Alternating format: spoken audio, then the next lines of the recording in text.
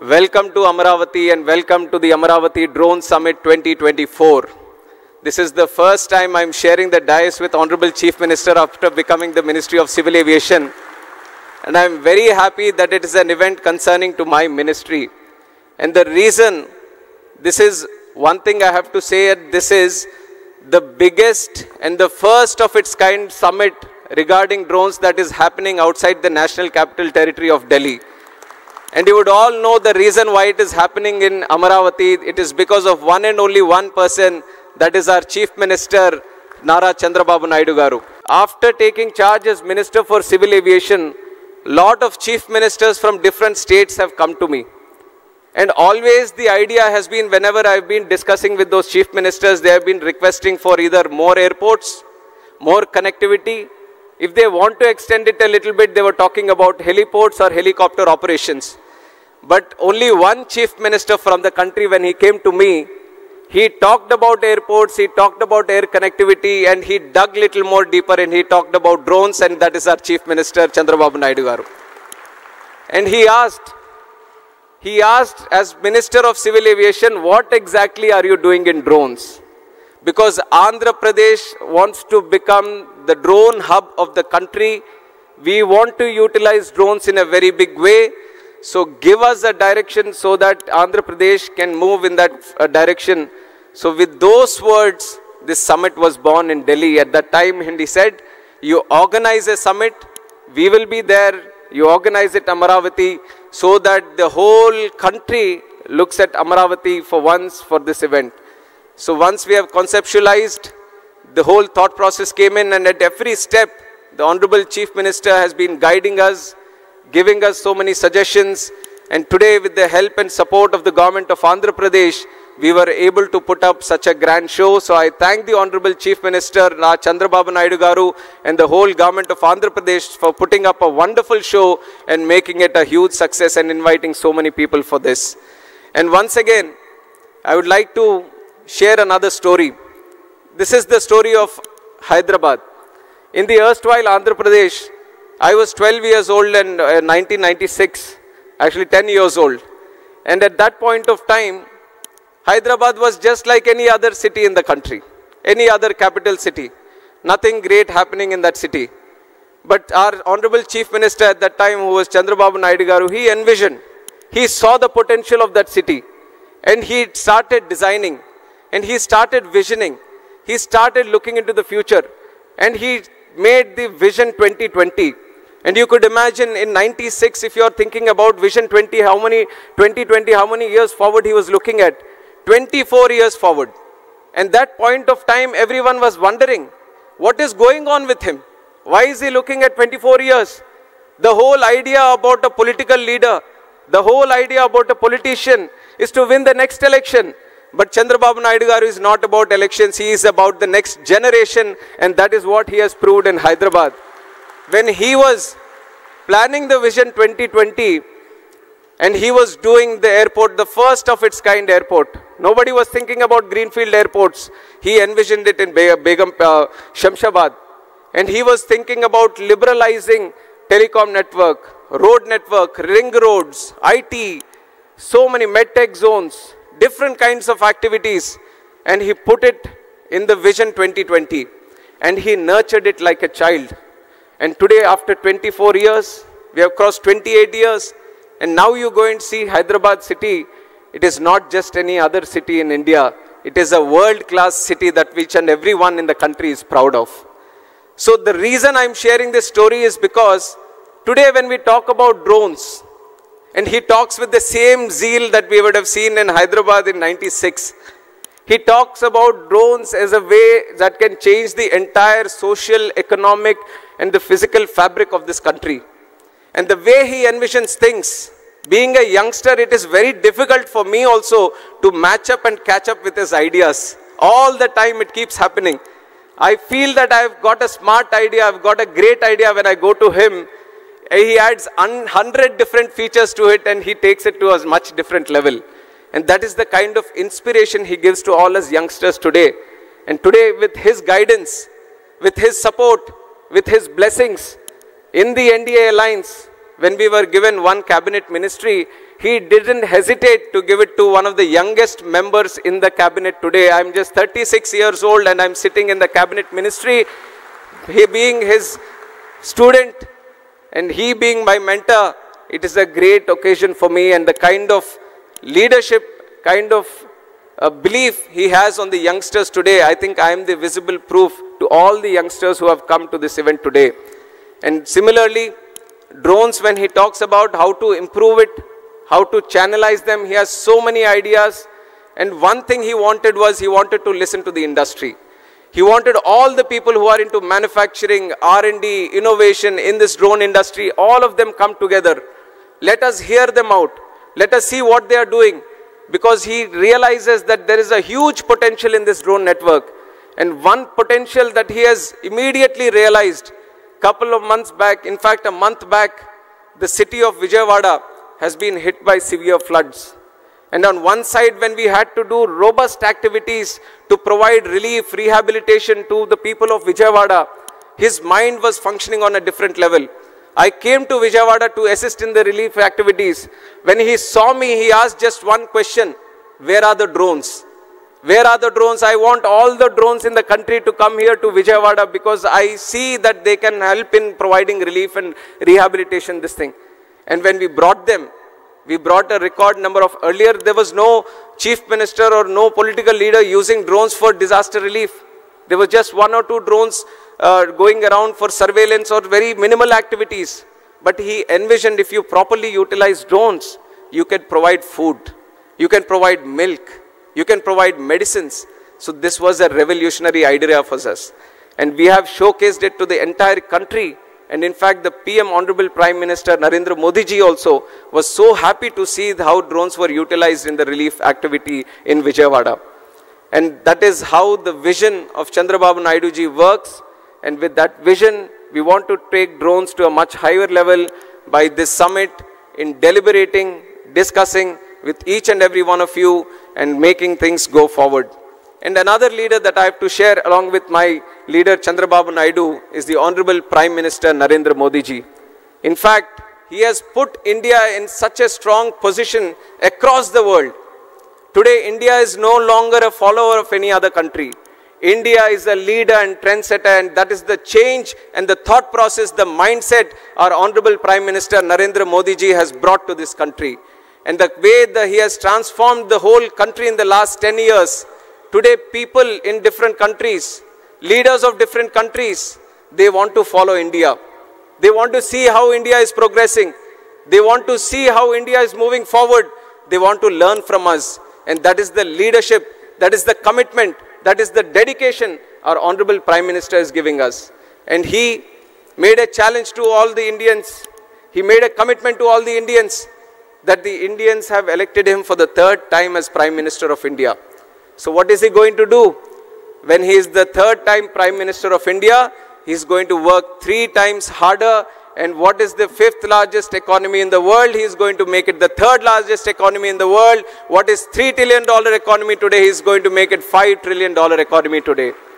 So it is the thought process and the commitment of the Honorable Prime Minister which is an inspiration for all of us. And in fact, he has put a special concentration on drones. If you look at my civil aviation sector also, in the last 10 years, unimaginable growth. If I tell you the numbers today that we have achieved in civil aviation, you would be surprised at what the situation was 10 years ago. 10 years ago, India had just 74 airports. 74 airports in independence, so many things, so many activities, so many cities have come up. 74 airports have come. But in the last 10 years, under the visionary leadership of Honorable Prime Minister, we have increased the number of airports in the country from 74 to a huge number of 157. Can you think of it? 157 airports in the country. And we are not stopping there. In the next 20 years, we want to build 200 more airports. That is the capacity of civil aviation in this country today, and we are moving forward in that direction. Along with the civil aviation, just like how we have improved the number of airports, how we have increased the number of airlines and aircrafts, how we have increased the number of passengers traveling on through air, there is another sector in civil aviation, which is the drone sector, which is eVTOL sector, vertical takeoff and landing vehicles. These are the new technologies that are coming in. And whenever there is a new technology going around in the map, in the whole world, there are two people who want to pick it up immediately and bring it here. One is the Honorable Prime Minister Narendra Modi ji, and one is sitting right here with us, which is Chandrababu Naidu garu. Anything happening anywhere in the world, their whole idea is that I want to bring that technology to India, I want to get it to Andhra, I want to utilize it in such a way that the people of this country and this state are going to be benefited. With this thought process, we have achieved so much success. And some of the success that I want to share with you in terms of what the Ministry of Civil Aviation and Government of India is doing is that over the past few years, India has emerged as a global leader in drone technology driven by innovation, policy reforms and strong industry partnerships. Today we have 132 remote pilot training organizations empowering a new generation of drone operators, and more than 17,600 remote pilot certificates have been issued till today, and 81 different kind of drone models have been type certified. You all have just heard from my secretary also that we have banned the total import of drones. And why did we do it? We want to encourage more startups to come in this drone sector. We want people of this country to manufacture drones. We don't want to import drones and let the benefit go to some other country or some other company. We want people of this country to manufacture the drones. We want the young minds, the bright minds of this country to develop new drones, new type of drones so that we can cater to the solutions which are indigenous to our country. So with that mindset we banned. We liberalized the rules a little bit. Drone rules of 2021, we liberalized so that the operation of drones can increase. More R&D, more investment can come into the drone technology. And on top of that, we have launched the PLI scheme for the drone industry, and we have catered up to 120 crores. And almost 27 companies, I think, have been benefited by this. And I want to tell you that on behalf of the Government of India, we want to push more into this drone industry and assist you in more in manufacturing and also R&D. And that is where I see that there is a commitment from Andhra Pradesh also to move in that direction. So Ministry of Civil Aviation, Government of India and Government of Andhra Pradesh are both going to collaborate together strongly so that more R&D can happen, and we are looking at a very good drone hub in Andhra Pradesh in the nearby future. And along with that, we have the Digital Sky platform, which is a technological platform which is going to be used for registration of drones, and almost 26,500 drones have been registered across the country. And our Honorable Prime Minister has said a country like India should need at least 1 lakh drones to be registered. So you see how much potential we have to the current requirement. We have around 27,000 right now. We have to reach up to 1 lakh drones. And our Honorable Prime Minister has been one of the strongest motivator to utilize drones also. And we have to take note of the program that he has started, which is the Drone Didi program. Drone Didi program, he is empowering 30,000 women across the country.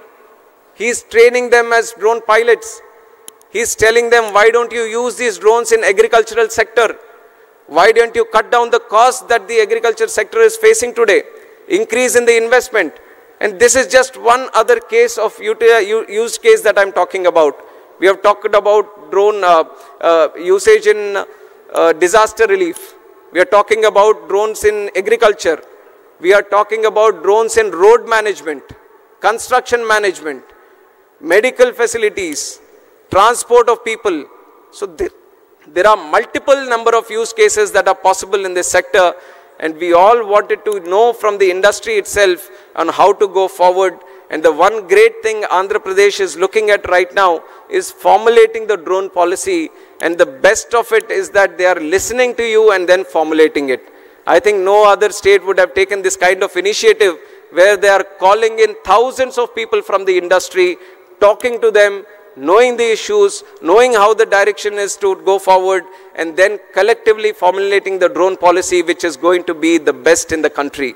So with that thought process, with that idea, We want to provide full support to the government of Andhra Pradesh in its way forward. I take the liberty of representing both the government of India and the government of Andhra Pradesh also coming from this state. And me having the Civil Aviation Ministry with myself, I want to ensure that Andhra Pradesh has the best of its, to the best of its ability, grows in the civil aviation sector.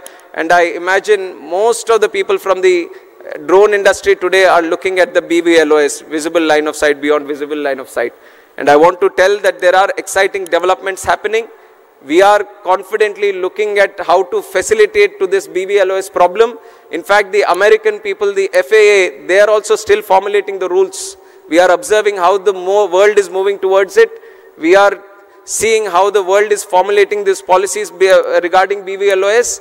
And I want to assure you that as the world moves in, India is going to be there in the forefront, and it is going to make it happen in this country also. We are going to take the support of all the necessary departments, other ministries also, and ensure that this BVLOS issue, which has been constantly tagged for expansive use of the drones, we are going to tackle it in the nearby future also.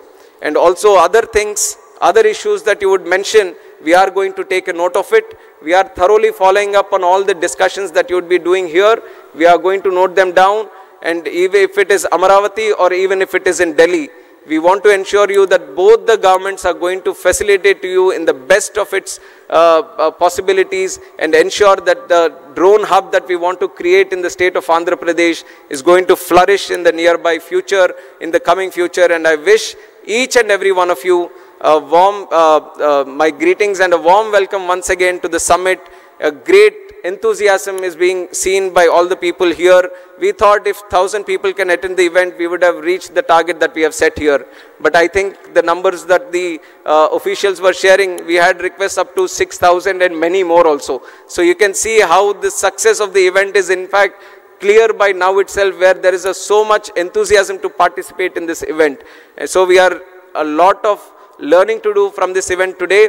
And once again, I would like to thank the government of Andhra Pradesh for putting up so grand efforts into making this a very successful event. And my sincere thanks to Honorable Chief Minister Chandrababu Naidu garu for driving this whole thing forward and personally monitoring each and everything of this. Under his guidance, I feel whatever success we are targeting to achieve, especially in the drone sector and this category, we will do it in the future. We will work under you, sir, under your guidance. We will take your suggestions, and coordinated with the government of Andhra Pradesh, we are going to ensure that the Andhra Pradesh is not going to be the drone hub of the country, but the drone hub of the entire world. And I once again welcome each and every one of you. Thank you very much. Jai Hind.